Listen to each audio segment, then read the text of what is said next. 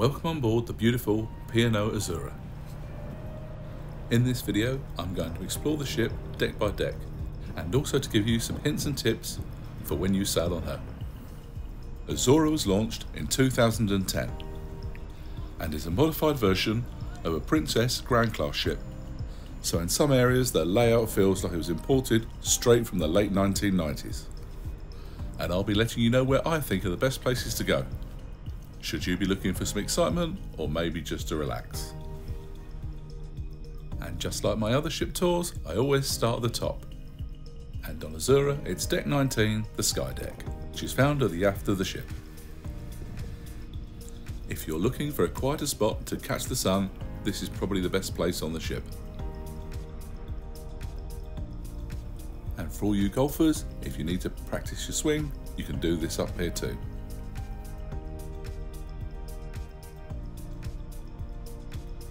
And for those with energy to burn, there's this ball court area for football and basketball. And directly below is the Planet Bar on Deck 18, Ocean Deck. The Planet Bar is a great place to chill out with a cocktail. And it's open between 5 PM and late into the evening. This is one of the quieter bars on board the ship, with a pianist who plays a selection of classical hits. And directly below on Deck 17, the Sun Deck, is the amazing Epicurean restaurant. This is the first of the 4 specialty dining options on board the ship. It is open between 6 and 9:30 for dinner. However, on sea days it offers this amazing afternoon tea from 3:30. This really was an absolutely amazing experience. Highly recommend trying this out. And now we're outside and we have these amazing views of the ship. And this is one of the more secluded areas for sunbathing. And from up here you get a great look at the retreat, which is the adult only area on board the ship.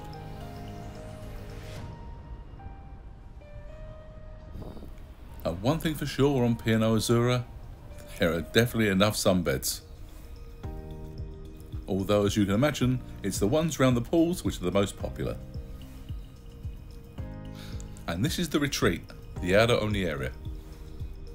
Obviously, this area is much calmer than the main 2 pools, which can be very noisy at times. And now we're heading down to Deck 16, Agua. There is a small charge to use the retreat, which you can either pay daily or for the duration of your cruise.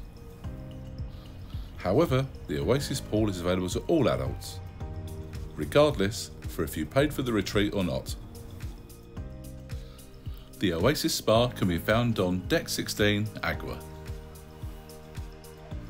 And the Oasis Spa offers a wide selection of treatments and relaxation options. Here you can have a facial or a massage, you can use the Whirlpool Spa and Thermal Suite, and also go to the beauty salon. And also here is the gym, with a wide selection of equipment, looking out with stunning views. And a choice of fitness classes is also available. And now we're heading outside and going towards the very front of the ship.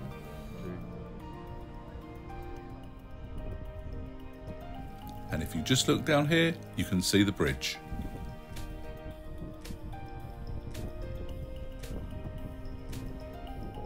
There's definitely something quite magical about standing at the front of the ship and just seeing the ocean in front of you.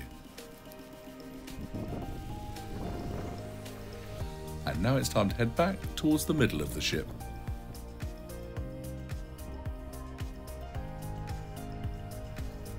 Breakers Bar is one of the busiest on the ship, especially on sea days and for sailaways. And from up here you get some fantastic views of the coral pool below.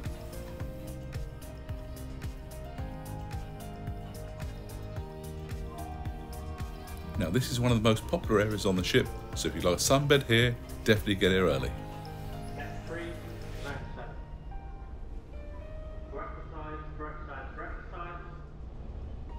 And on my sailing, this midship area was one of the most popular on the ship, which looks down on the aqua pool below.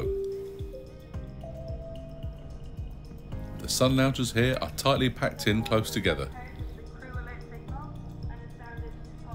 so you're quickly going to know everybody else that's seated around you.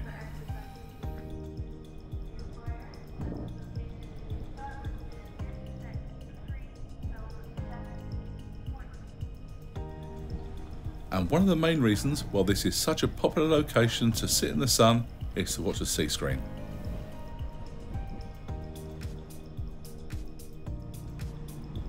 And if you fancy playing a bit of shuffleboard, well, this is the location to do that. Is shuffleboard a game that you've played? Please let me know in the comments below. And this is the reef, which is the kids' clubs aboard the ship.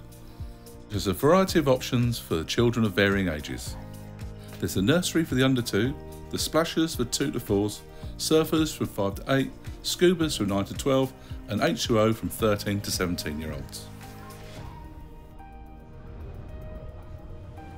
And behind the reef is this outdoor area with this small splash pool.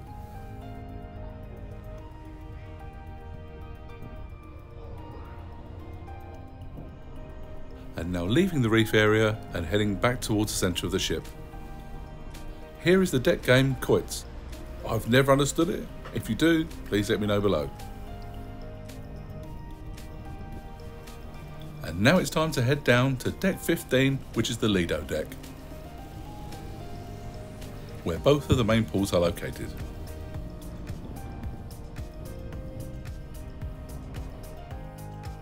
The coral pool is the smaller of the two.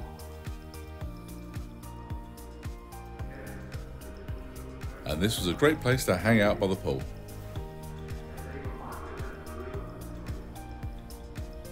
And this is the Fincantieri sign where the ship was built back in 2010.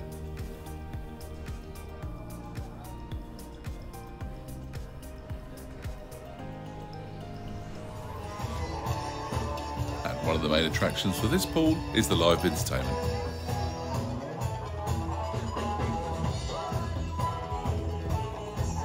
where the house band Pulse were banging out some 80s classics.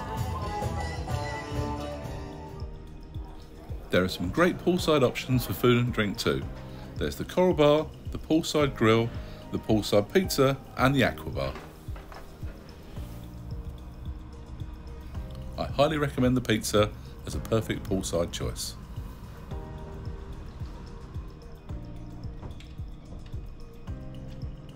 This is the Aqua Pool, which is the larger of the two pools. And there are 2 world pool spas at each pool too.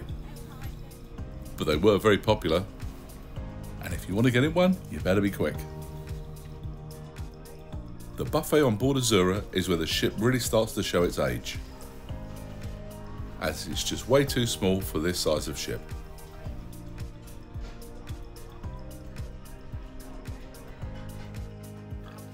The layout of the buffet was small, the selection was fairly limited, and the quality of food was so-so.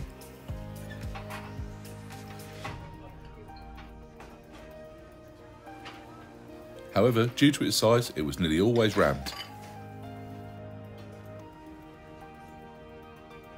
And this was especially true at breakfast, so try and get there as early as you can if you'd like to eat. I will leave a link here for my extensive food review video, in which I show in greater detail the food on board and the fantastic specialty and main dining rooms. One of the good points about the buffet is that there was plenty of seating, and outside and behind the buffet is the terrace bar and pool, where you can buy some ice cream while sitting in the sun.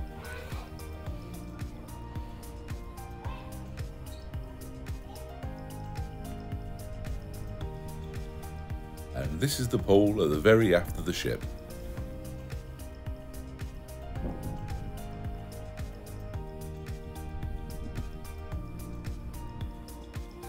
During the evenings, part of the buffet is turned into the beach house, a specialty dining option. There is a small cover charge to eat here, although there are a couple of items that come at an additional charge. Decks 8 through 14 are the main cabin decks. There's a laundrette on each deck containing cabins and is open between 8 and 10. Laundrette are completely free to use. You can even ask in the shop for free washing powder. And this is where you can find the iron and ironing board if you need to press your clothes, as you're not allowed to bring your own iron on board. This is Promenade on Deck 7 and the Playhouse Theatre. This is the main destination for the shows and entertainment on board the ship, with musicals in the evenings and lectures during the day. Even though our sailing was fairly full, there was no need to book. On the left hand side is Clifton, where you can buy your fine jewellery. And on the right hand side is a specialty dining option, the Glass House. It is curated by P&O food hero Ollie Smith. The food here tended to be smaller and lighter dishes. It also served the best beer on the ship, the P&O exclusive Jolly Ollie.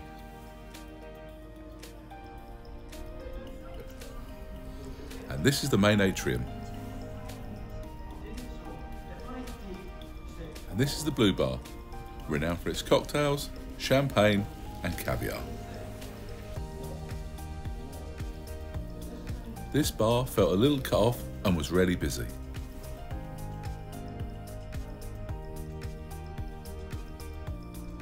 And past the lifts is the Eternity shop, which sells a selection of makeup and fragrance.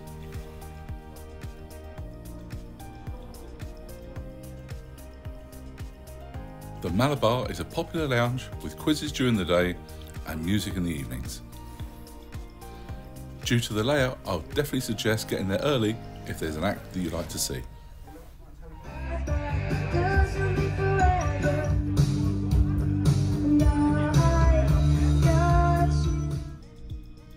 And just past there is the photo gallery, should you wish to purchase any of the photographs you've had taken on board.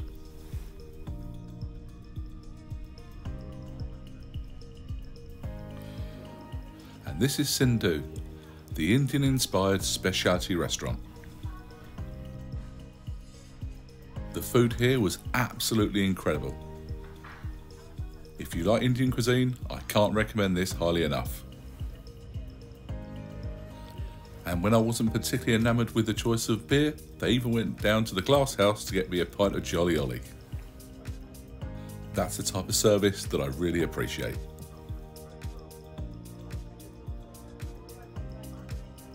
Don't forget to check out my food review for more on this incredible restaurant.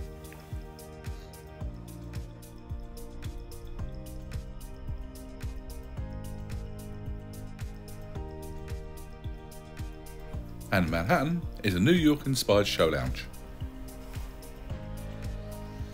Here you'll get to see a variety of acts, from cabaret, musicians, magicians and comedians. Sightlines here aren't too great, and you know what I'm going to say next. If there's something you really want to see, you better get here early, because this place gets packed.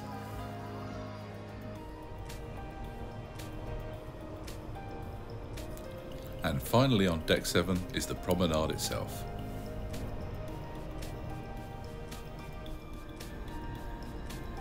Which can be a fantastic place to grab a drink and sit down and watch the world drift by.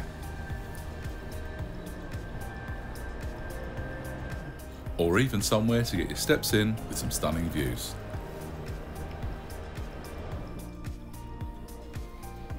And this is the atrium on Deck 6.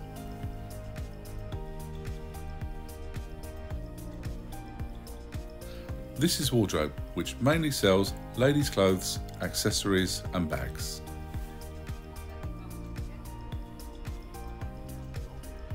Here you can pick up a copy of Horizon, which is the onboard times and events guide. And this is Brodie's, which serves as a traditional London pub. There's plenty of space to sit down and grab a drink, especially during the day. There's usually sport being played on the big screen, especially Premier League football. And don't worry if you've missed the big game, because they'll be sure to show it again and again. And if you fancy it, you can even play some pool. But it's in the evening where Brodie's really comes alive. From music, quizzes, and video horse racing, there's plenty to do. I was half expecting a meat raffle. And as this is the most lively place in the ship, it's extremely popular. And by now I think you know what that means. And to the other side of Brodie's is the casino, which is pretty compact to say the least. And with a selection of table games and slot machines, this can get very loud in the evenings. And good luck if you're going to test the fates.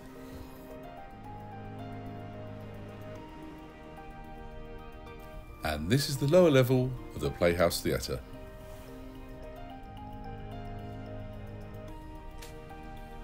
And back in the main atrium is the reception, should you need anything or have any questions while on board. And for those wishing to get married or renew their vows, they can do so here. And this is another shop that's selling jewellery and watches. And your duty-free tobacco and alcohol can be bought next door. And just past there is the Peninsula, which is the first of the 3 main dining rooms, which on sea days is open for breakfast, lunch and dinner. The food here was excellent, and I highly recommend you check out my dining video. And at the aft of Deck 6 is the Oriental restaurant, which is for those who book club dining. Though they'll be eating with the same people at the same table every night. Explorers on Deck 5 is where you want to go if you want to book a shore excursion or even a future cruise.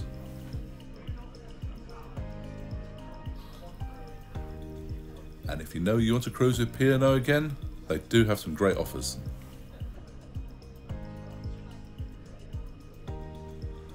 And if you're looking for sweets, snacks and P&O merchandise, then Chronicles is the place to visit. If you're interested in purchasing some fine art or maybe just going to take a look, then the White Wall Gallery is for you.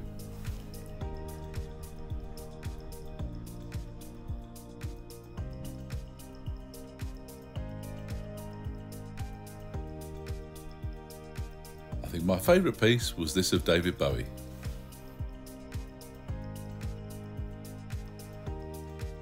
And also on Deck 5 was my cabin.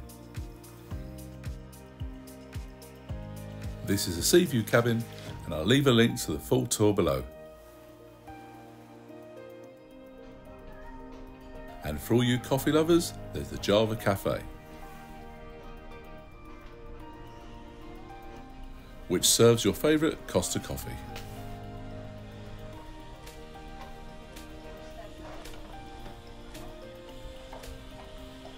Which also serves a selection of muffins, croissants and Danish pastries.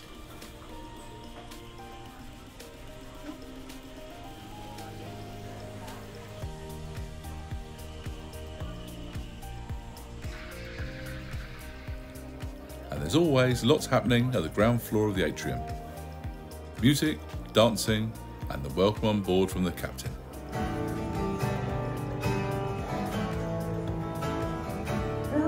Good evening and welcome on board the best ship in the fleet. Lovely to see you. Have you had a nice day? Did you have anything in the skies called the sun? Plenty more of that to come in about 5 minutes. And the third of the main dining rooms is the Meridian. And as it was on the same floor as our cabin, it was our go-to for breakfast.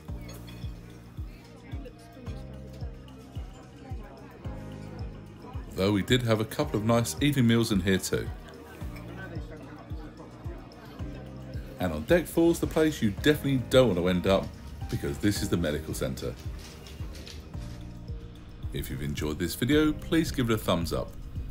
And if you haven't done so already, please consider subscribing with the notification bell on. That way you'll be informed of any upcoming videos.